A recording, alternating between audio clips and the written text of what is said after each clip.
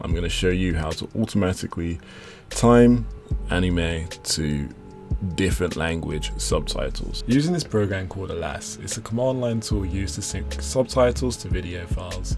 It's Kaegi's dissertations project, and he's the same person who contributed a lot to the MobileMally project, and it deals with constant offsets, splits, when like different versions of a file, for example, might have like advertisements or director's cut, etc., as well as different frame rates. So I'm going to show you how Alas works with two of the above use cases. So how it works with constant shifts and how it works with splits as well. What you'll need in this tutorial is literally Alas, AGSub, and Renamer, and Subster SRS or MKV Cleaver. So let's get into it. So in this example, I'm just going to show you Love Live Sunshine. We got Love Live Sunshine and it's time to English subtitles. Let's just get our Japanese subtitles and put them on. It's not in time, so people are not speaking and subtitles are going on and off. So we kind of just want to time them so it's perfect essentially.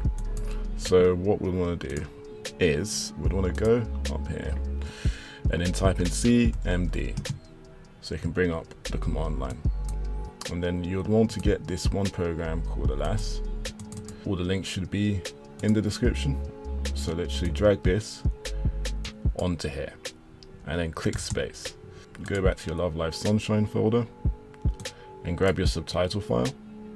The subtitle file which is timed to it already, right? And just drag that there. And space again. And then you'd want to get your Japanese subtitle. So it's just this, right? And then after that, you'd want to click a space again, and then you'd want to make a name of what you're going to call the fixed subtitle. So we could just call it like JA fixed, doesn't really matter, JA fixed dot SRT, because it is the original subtitle file for the Japanese subtitle. So our other subtitles, what we want to sync it to is SRT. If it's an ASS, then you'd want to make it ASS. And then simply, we just click enter, and then boom, it says it shifted it by a couple of seconds, and it should be in our previous directory. So it's just here called JO fixed. So let's jump back onto this untimed subtitle, which kind of sucks, and put this fixed one in. Okay, so as you can see, it is correctly timed. So it comes on when the people talk and it comes off when the people are not speaking. So now that I showed you guys how to sync one subtitle, I'm now going to show you how to sync multiple subtitles using the batch method. So we're going to use something called a batch script, and I'm going to walk you through every stage of the process. What I'd like to do first, I'm going to work with Love Live Sunshine, and I'm going to make a new folder. And let's call this new folder Tutorial Example. Then let's copy all of these subtitles which were already extracted. Then let's go all of our Japanese subtitles and put them in the same folder.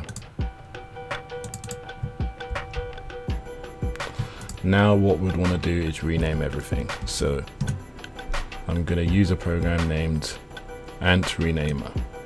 So if Ant Renamer, let's drag the Love Live Sunshine episodes, well, subtitles into the program.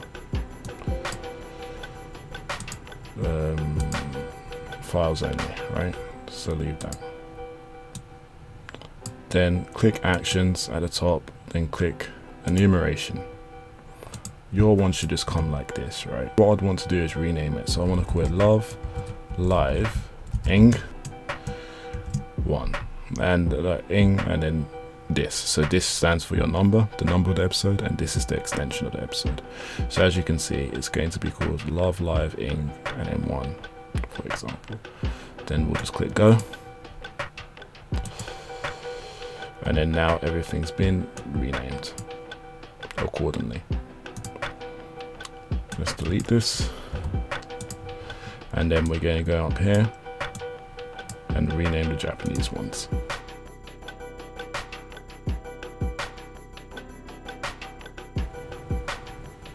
And then close the program after that. So as you can see, everything has been renamed and it's all consistent. And this is going to help with the script what I created. So we're going to grab the script what I created and we're going to paste it into our folder called tutorial example. Then we're going to edit this script. And when we edit the script, it's going to look like this. So what we want to do is type in the episode number, how many episodes we're going to go through. So there's 13. Then we would want to paste in the location where your alas.bat file is. So it's here for me.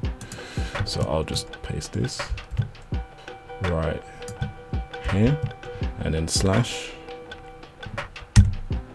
So it has to be this kind of slash. So it's the other way slash alas.bat.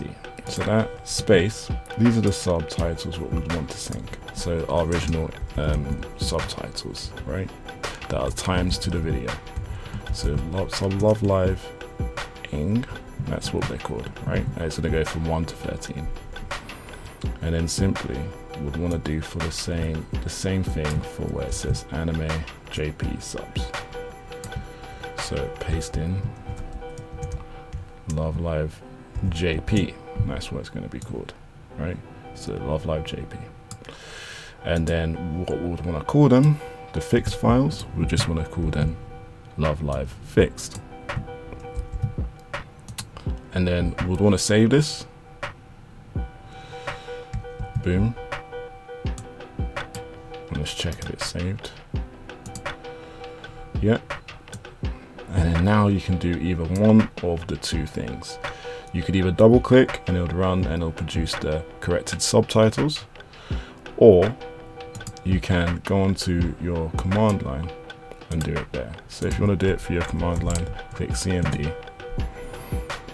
So you're in the folder and then simply drag that file and click enter. And as you can see, it does it for every single episode. There we go. So now we got 13 different subtitle files all fixed and timed to our anime, which is pretty cool. So let's just test this out. Let's go back. Let's go into a random episode. Young Dreamer. So episode 9. And then go into our tutorial example. Click episode 9. Put in here.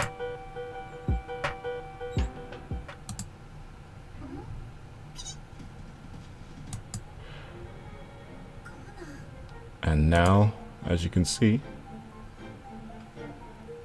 it's fully like just timed. So yeah, cool. That's how you do it for multiple episodes. So with the first example, that was the example of a constant shift. So this error was essentially our English subtitle and our Japanese subtitles slightly out of shift with our main video. So to correct it, it just moved it back by the number of seconds so these can be aligned so it would fit with the original audio. However, it's not always constant, as sometimes with the original audio / video, you have a problem with its splits. So in one section, it's all good. In another section, it's all good. And then in another section, it's split by a couple of seconds. And then in another section, it's split by a different duration. So each section block is split differently. And if you'd like to do this manually, it's a lot more tedious, as you have to find out where the splits occur and then manually take care of them. I did this for 1 or 2 episodes and I thought it was ridiculous. But what this program Alas does is, thankfully, deals with these splits. We're going to go into that with this next step. We're going to deal with a show called Data Live. You can do this one out of 2 ways. You need to extract the subtitle file from this. To do that, you would use subs to SRS, and you can use the MKV extract tool. Though another way I like is using MKV Cleaver. It's a bit more complicated to set up, as you need to download a separate program called MKV Tool Mix, and you click locate MKV Tool Mix and you select that folder where you downloaded a separate file. But with this, it's easier to do multiple things and it's more visual. Put this here, select subtitle track, and then I'll leave this blank as it'll go in the original directory, and then I'll click extract. And then we're good. So now, something to do, every time you want to sync a subtitle, open another command line in the window. So as you can see, we're in that location right now. So we would want to do the same thing we did previously.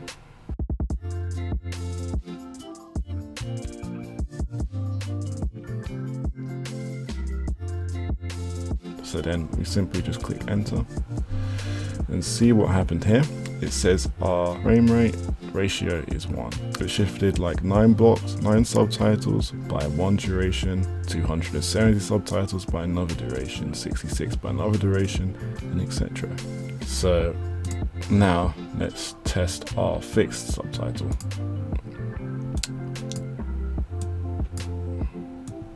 And see if it's in place. And yeah, it's all fixed, but it's not always like this. Sometimes you have a situation where the subtitle file has a lot of junk in it and you have to clean it up. With Boku no Hero Academia, the problem is with the original subtitle. So if we jump onto it on Agisub, make sure you have Agisub downloaded. We see that we have 20,000 lines, and if this is the case, then when we time it with our other subtitle, which has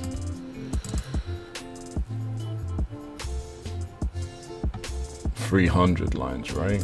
This is what's gonna happen. It's off, right? So we're gonna jump on our command line. So CMD.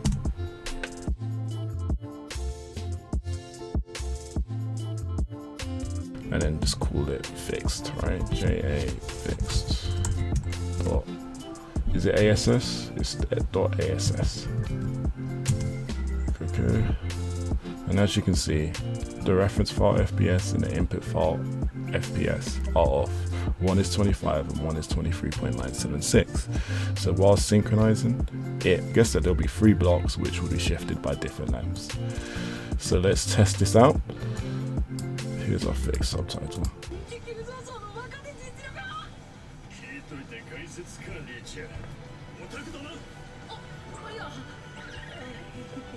Yeah, this is totally off, as you can see.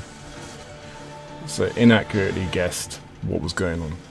So what we'd want to do here is we'd want to fix up this file, what we extracted. So simply open it up, sorry, in Agisub, and then click subtitle, sort lines by style name. So as you can see, there's a lot of things going on, and I know this is annoying. Not every subtitle is going to be as horrible as this, but simply what you'd want to do is click at the bottom. So I clicked right here, and we don't need all the signs, right? So let's go to signs, go to subtitle, and then click and hold shift and then click the other space, and then simply just click control and delete, and then you'll delete everything. We want all the thoughts, we don't need the signs. Let's delete that. We don't need an opening, so we want to keep scrolling. It goes on for a while, right? So let's quickly scroll up till opening Romaji goes away. As you can see, it's a lot. So opening Romaji, we would want to get rid of it by here, and we don't need the opening also. Open English. So delete. We also don't need notes, and we probably need our narrator. So delete. Intro. So delete. We want to keep our narrator, and you'd want to keep our main. So keep scrolling with our main. Flashback, we probably need our flashback as well. So then let's delete all the ending, which is also another problem.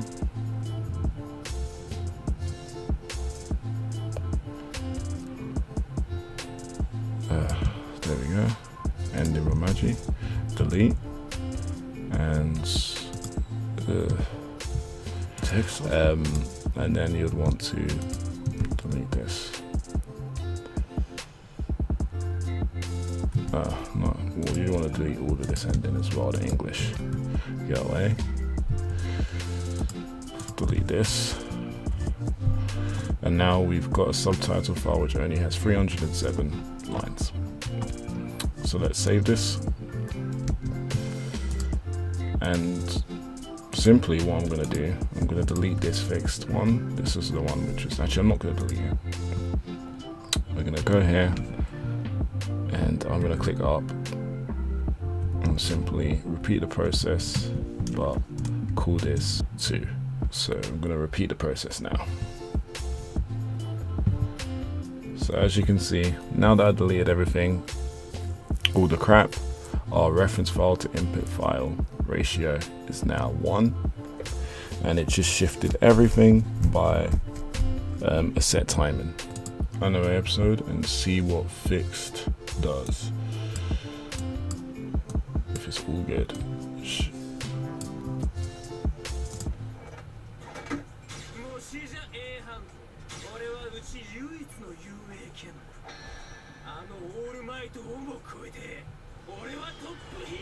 I showed you all ways to mess around your subtitles to make sure that they're perfectly clean in order to use it with this program named Alas. Sweet. So hopefully you got to the end of the video, and if you did, I appreciate it very much.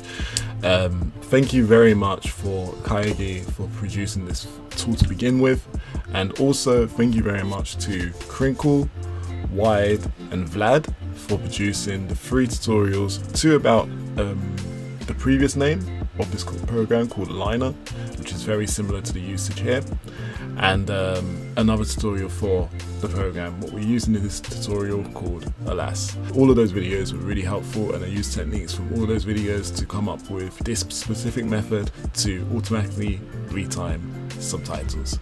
So thank you very much for all the help, guys, and yeah, like, hope it helps out. And if you got any questions, put it in the comments and I'll try and reply when I can. But yeah, we good. Also, big shout out to my friend Mr. Cha. He provides most of the music for my videos and I always appreciate it.